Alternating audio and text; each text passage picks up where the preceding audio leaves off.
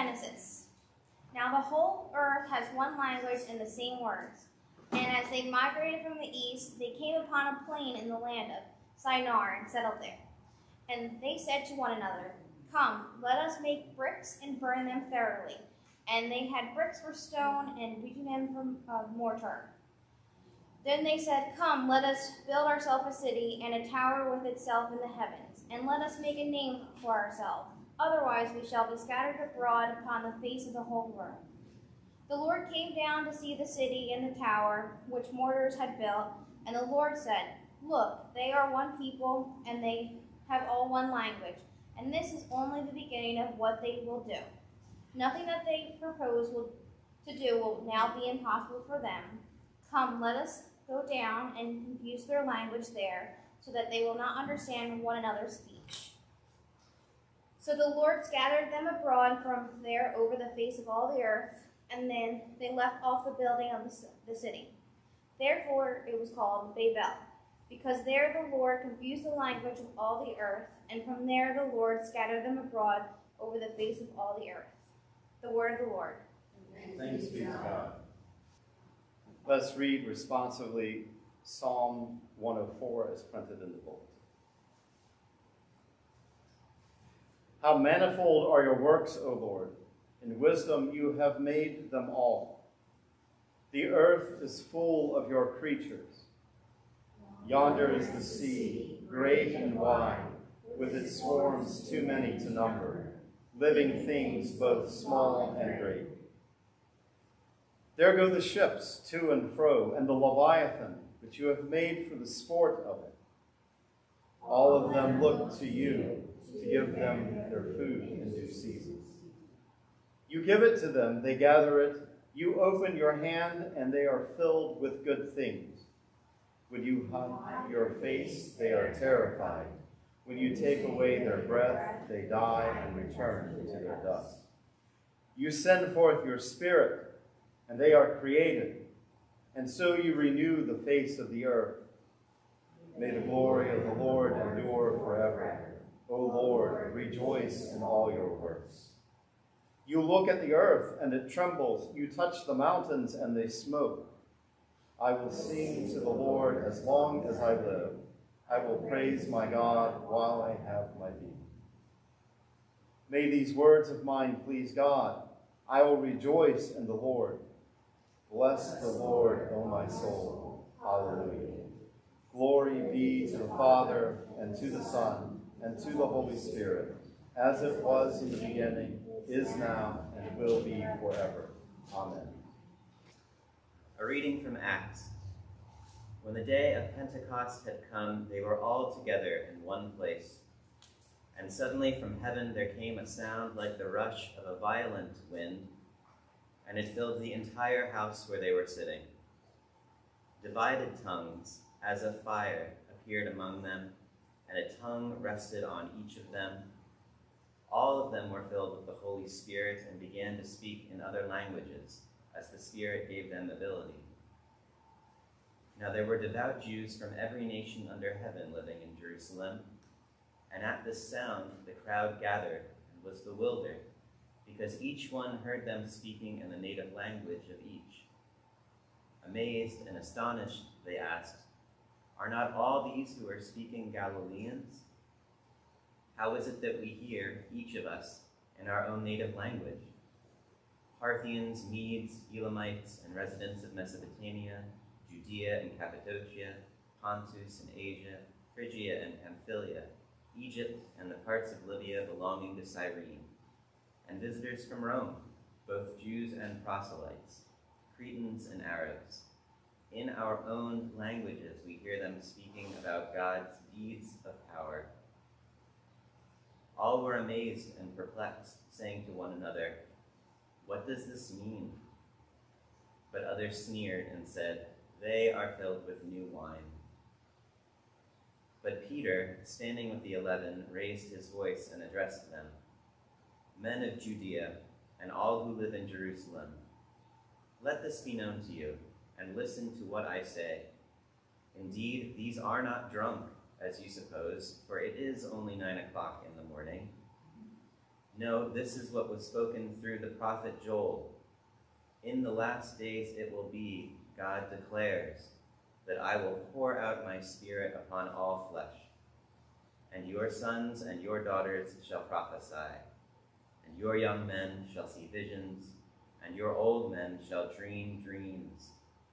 Even upon my slaves, both men and women, in those days I will pour out my Spirit, and they shall prophesy.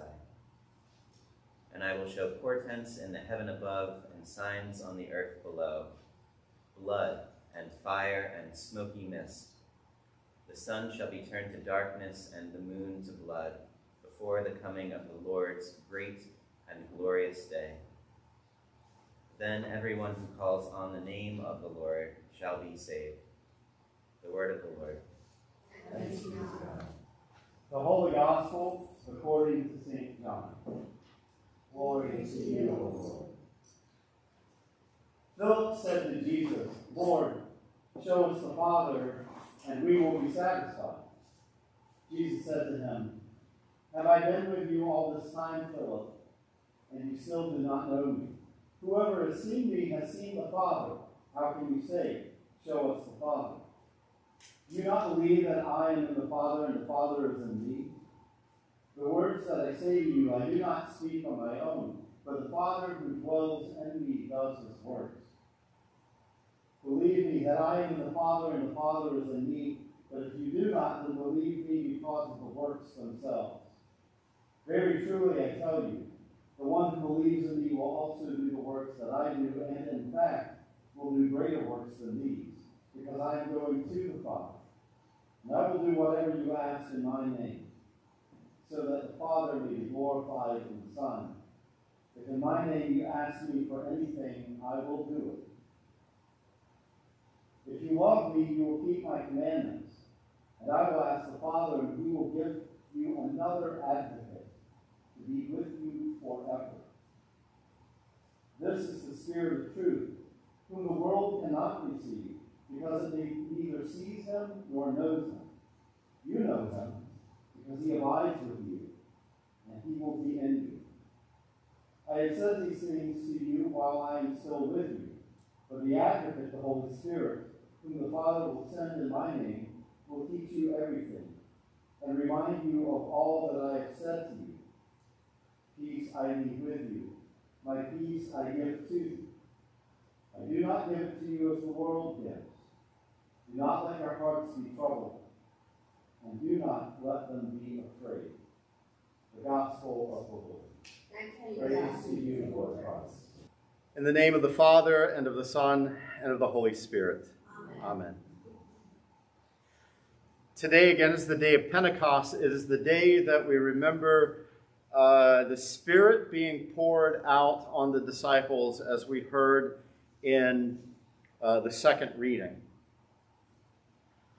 And it was so powerful that everybody just assumed that these fledgling Christians were drunk at 9 o'clock in the morning. There was something that was going on among them that didn't seem quite right. It was different than what others were experiencing, and they just assumed, well, the easiest explanation is that they're drunk. Peter says, it's 9 o'clock in the morning. We haven't had enough time. There's something else going on here. Let me tell you about it. There is an ongoing kind of debate about what's going on at this moment when the Spirit shows up, and suddenly everybody is able to hear the gospel in their own language. And as you heard today, this passage is often paired with the story of the building of the tower at Babel, which would eventually become Babylon, where they built the tower and trying to reach into the heavens, and God said it won't work this way and scattered them by confusing their languages. Some have said that this is kind of a reversal of what happened at Babylon. Others have argued, no, it's not a reversal, it's something else.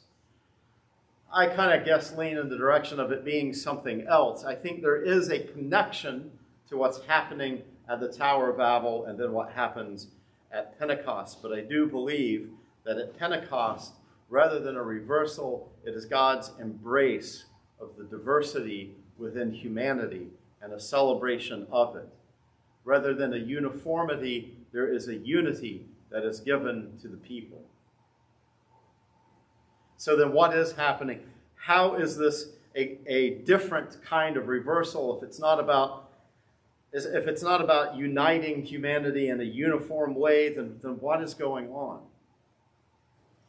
For me, I think that the power of this story emerged in a conversation that I was having with a friend.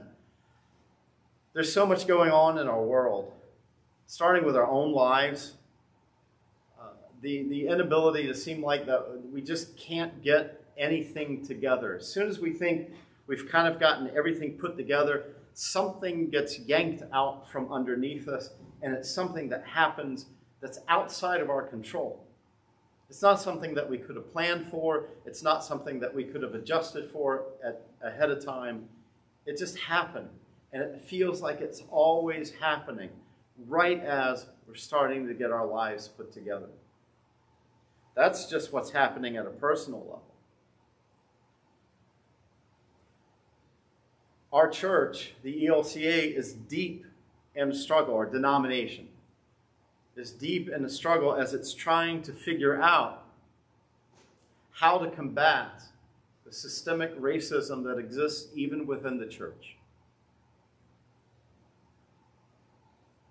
And at the same time, how to care and protect for those who have been wounded, either by the process or by other ways that the church has acted. You add on to that ongoing fears about how our nation runs itself, the kinds of decisions that it could make that affect the lives of people that seem far too full of politics and less about care for the other. There is still and yet an ongoing war in several places, even the ones that are not as heavily televised. Economic fears continue to loom. All of these are so big. They're bigger than we are. They encompass our lives, they affect us directly, but they're too big for us. That is Babylon. That's the empire. A system so big and able to back and frame us and manipulate our lives, and much as Toni Morrison describes in her book Jazz, which I borrowed some of that language from, that, the city, maybe the empire, will tell you you're free to do whatever you want. But if the grass is okay to walk on, it will let you know. And all the streets are already marked out and paved to tell you where you can and cannot go.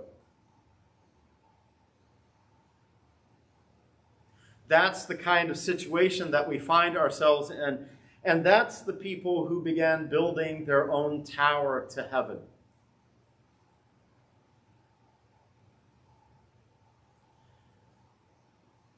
There's a French theologian whose name I will not attempt to pronounce because I will mess it up.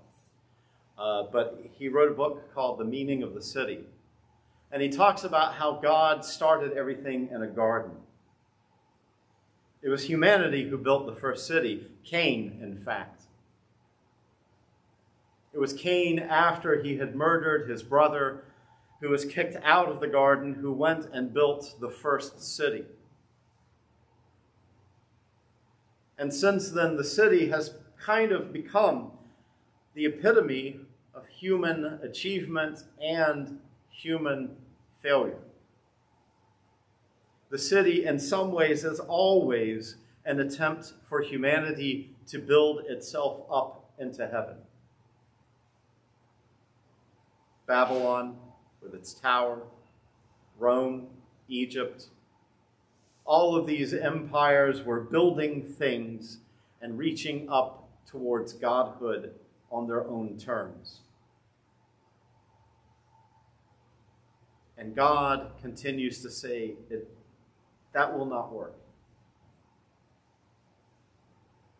The outpouring of the Spirit, I think, is God's own gift of something that is way bigger than we are, but it gives gifts rather than makes demands. The Spirit provides us, by the way, just a little footnote here, gender and God are a big thing, and how we view God shapes how we view other people. God has a lot of, especially in English, very masculine sounding names. Father, Son. And yet, one thing that our English translations have kind of hidden from us is the Spirit. Who is she? If you think back to the creation story when it says that God hovered over the waters of the deep, and the breath or spirit of God, depending on the translation, it's all the same word, breath and spirit. That the breath or spirit of God hovered over the waters. It says she brooded over the waters. And so when you get later to that passage where it says God created humanity in God's image, male and female, God created them, that's what it's talking about. God has already been both he and she. And in the Jewish understanding, everything in between. So this mothering God is poured out on us to give us gifts, to empower and strengthen us with the sevenfold gifts of the Holy Spirit. That's, by the way, my clever attempt over here with 7 candles. Don't ask me to name them right now because I'm going to botch it. But there are 7 gifts, and they're things like, there are things that give life rather than things that make demands. The spirit of counsel and might, the spirit of wisdom, knowledge of the Lord. The things that we say at baptism. Those same gifts are poured out on us, something that is bigger than we are, to create space for life in the midst of empires that keep building things the wrong way. To give us the gifts that we need to build community the right way. This nurturing, caring, mothering God appears among us, but not gently. The disciples are gathered in the room. It was as if there was a rush of wind and something like flames danced over the disciples' heads. This is raw power, divine power poured out on us, because this is a God who intends to live with us. Yes, transcendent and all-powerful, but among and present with us. That's why John's gospel is such an interesting pairing with all these other things, because John is insistent that God's desire is for us to abide in God, and that God will abide in us, to live with us, to stay with us. And as we would have celebrated last Thursday, the ascension of Jesus, that Jesus is present with us now in a different way, having returned to that right hand of God, whatever that looks like. That God is not withdrawing God's presence, but is with us in this profound way, continuing to be present with us, continuing to build God's people in our very midst. That is the promise and gift of Pentecost. A promise and gift that we were given at Holy Baptism, a promise and gift that we are reminded of as we read the Scriptures and we return to this table. God is with us, and God is for us. And God is constantly creating among us space for life in the midst of things that are way too big for us. In the name of the Father, and of the Son, and of the Holy Spirit. Amen. Amen.